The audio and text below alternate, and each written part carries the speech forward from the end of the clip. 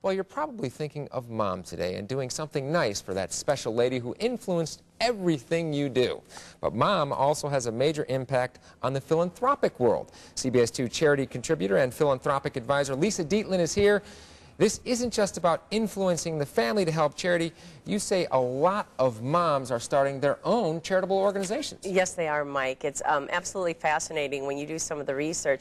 You just have to think about La Leche League, founded by 7 moms to teach other moms how to take care of their babies. You think about Attachment Parenting International. You think about Mothers Against Drunk Driving, or TACA, which is Talk About Curing Autism. All of these organizations were started by moms.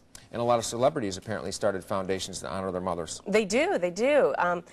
Brian Griese, our quarterback here of Chicago Bears, after his mom died, started Judy's House, which helps grieving children. Kanye West and his mom started his foundation, and after she died, he asked that all donations be directed to the Loop Dreams Teacher Training Initiative in her honor. And then Chris Orridge, another Bears, after his mom died, started a foundation about realizing the human potential and helping disadvantaged Chicagoans. Well, of course, it's not easy for all of us to start a charity. I mean, I that's don't a great recommend thing. it either.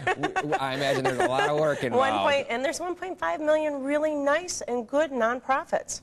Well, there are other ways that we can honor our mothers, even if we're not going to start a charity. So tell us about some of those. Well, first of all, you can donate in her name. Your mom probably has a favorite cause or charity that she talks to you about, so make a donation in her name or to your favorite cause in her name. Second, our moms always want us to spend more time with them, so why don't you volunteer with your mom throughout the year? This would be a great way to not only help the cause, but spend time with Mom.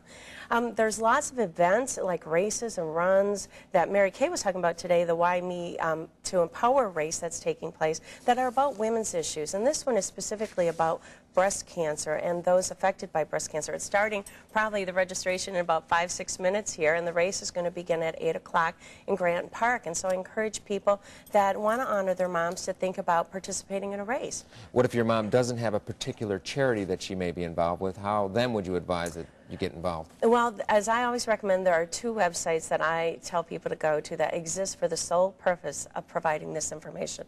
One is charitynavigator.org and one is guidestar.org.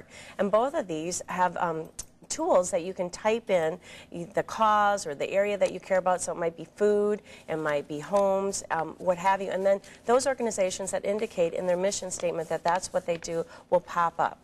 And you and your mom can review them today. And then you can just look at some of the things that may affect your mom, perhaps a disease. I know in my mom's case, my mom has Alzheimer's, so for me, to do something, a contribution there would, absolutely, and that's what I look in your family history, because oftentimes you're right, my disease does run in families or a cause that we all care about, and this is a wonderful way. I also encourage people, get your siblings together, sit around the table. We're so materialistic these days, and we're trying to get away from it, and with the economy the way it is, volunteering is a great way for all of you to honor your mom. Well, thanks so much for coming in. We really do appreciate it, Lisa.